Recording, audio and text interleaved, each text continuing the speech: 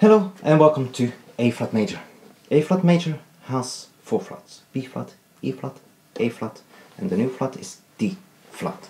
Yeah? So let's see what the finger pattern is going to be. So lowest note on the violin is obviously the G, and a semitone higher, so with a low first finger we have the first note of the scale, the A flat. Yeah? So what we're looking at is we're going to have 3rd and 4th fingers against each other on the lowest 2 strings, and the 2nd and 3rd against each other on the highest 2 strings. So let's walk through the entire scale. A flat, B flat, C natural, D flat, E flat, still a low first finger, F, G, and A flat. So it's the first octave, and we had low first finger on both strings and 3 and 4 against each other on both strings. Yeah. Now this 4th finger is the ending of the first scale, well, the first octave, and the beginning of the next. So second, we can repeat that A flat, low first finger for the B flat, C natural, D flat, so semitone between 2 and 3, E flat, F natural, which is again a low first finger, G,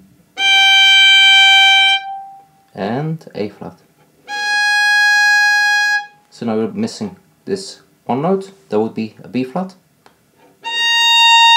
but we're not going to use that today because we have the luxury of having a full 2-octave scale going from the 1st finger on the G string to the 3rd finger on the E string. Now if you look at the finger pattern, we have a low first finger throughout, 3rd and 4th against each other on the lowest 2 strings, 2nd and 3rd finger against each other on the highest 2 strings. Yeah, which is exactly the same finger pattern as A major, only your first fingers were in the normal place. So every single note, the entire structure is exactly the same, except for now it's a semitone lower than A major. So A flat major, every single note is a semitone lower than the A major. The finger pattern is identical, we just move your hand a semitone further away. So A sharp major essentially would have again the exact same finger pattern, only you would have brought your hand a semitone closer to you. Yeah. So every single 2-octave scale that starts on the 1st finger on the G string is going to have the same finger pattern. 3 4 3 4 2 3 2 3. No matter where you start. Yeah. Now we see more and more scales. We're going to see more and more parallels. Anyway, next thing to discuss is the rhythm. We have a 2-beat note, a minute, a half note. Yeah, and we want to use a whole bow there. And then we have 4 quavers at the tip, 4 1/8 notes. And on the next note, same thing happens, but now we have a 2-beat oboe. 1, 2, 3, and 4, and 1, 2, 3, and 4, and 1, 2, 3, and 4, and so on and so on. Yeah, so you have first quavers at the tip, next quavers at the heel, then back to the tip, back to the heel. If you've done the previous scales, the E flat major and the C melodic minor, there we had a 3-beat note to begin the bar and 2 quavers at the tip, and then a 3-beat note back to the heel and 2 quavers at the heel. And I talked a lot about sound quality to even out the balance of the quavers at the tip with the quavers at the heel. Yeah, if you don't anticipate anything, you're going to have very quiet, well, the bow goes automatically diminuendo throughout the down bow, and then crescendo on the way back.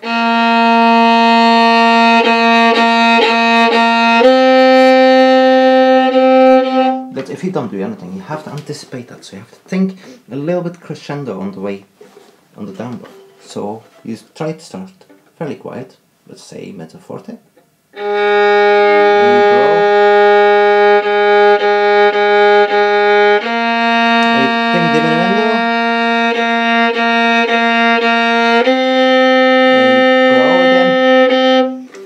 would suggest that if you struggle with this, that you start with the caricature of what you're supposed to have. So you try to start as quiet as possible.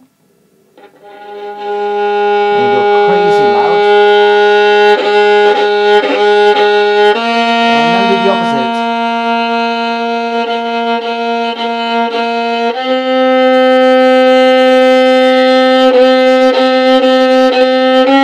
And when you can control that without tensing up too much, yeah, it's balance in the hand that you have to use. Yeah, don't start pressing down. Look at the lectures on dynamics. They will help you control this. There are several ways to achieve this. Pick and choose. You need to know them all. Yeah, but start with whatever you find easiest first. But think massive crescendo towards the tip and massive diminuendo. And when you can do that, you just work a little bit less hard and it will start evening itself out. Yeah, sometimes working with caricatures of what you try to achieve, just going overboard with too loud, too quiet, you learn a lot. So yeah, that's my recommendations. Now let's work our way through the entire scale very, very slowly. So, start with the low first finger, yeah, on the G string. 1, 2, 3, 4.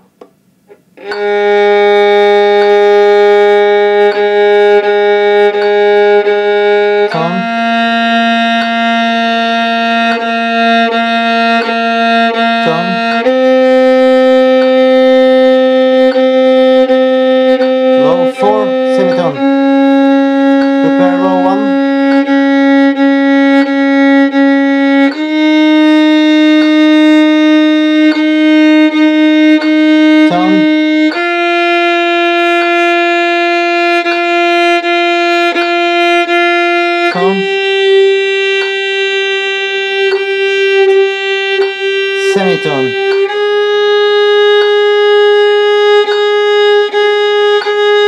low 1,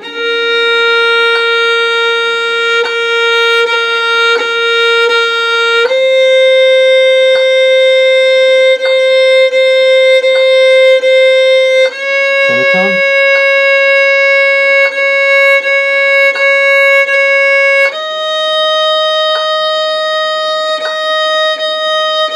prepare low first,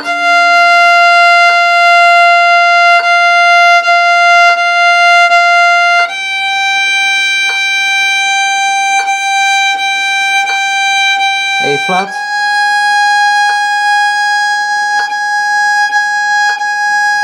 back down,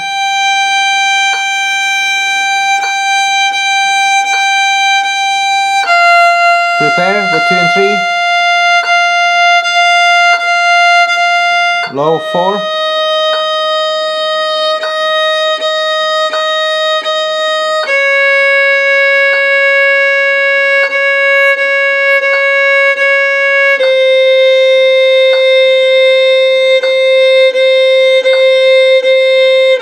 prepare with 3 and 4 against each other now.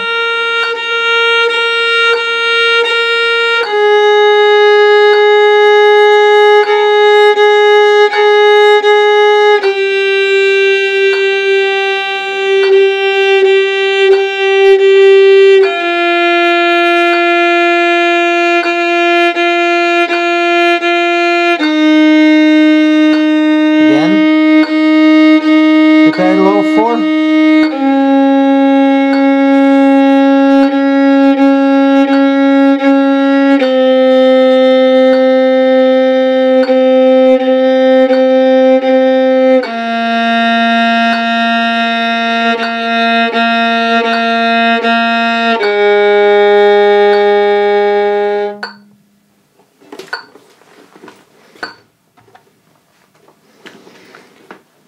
So that's it. It's a long scale, it's a full 2 octaves and it's 4 beats per note. But once you know the finger patterns, start concentrating on the sound quality, the relaxation, all those things. Yes, I keep repeating myself, but trust me, it's worth repeating this scale 4 or 5 times at this speed. Once you know it, yeah. And pay attention once on the thumbs, the shoulders next time. Make sure the sound quality is nice. make sure. Don't try to do everything at once. Really concentrate on one issue at a time. Get that perfect. And if you notice it isn't right, pause. Figure out why. Do some exercises and try again. Yeah? Be patient. The fastest way to move forward is to be in control. And that comes from repeating the right thing in the right way. So many times that you forget all the wrong ways to do it. And that's it, really. Muscle memory and dedication. Anyway, I'll see you at 60, and yeah, good luck.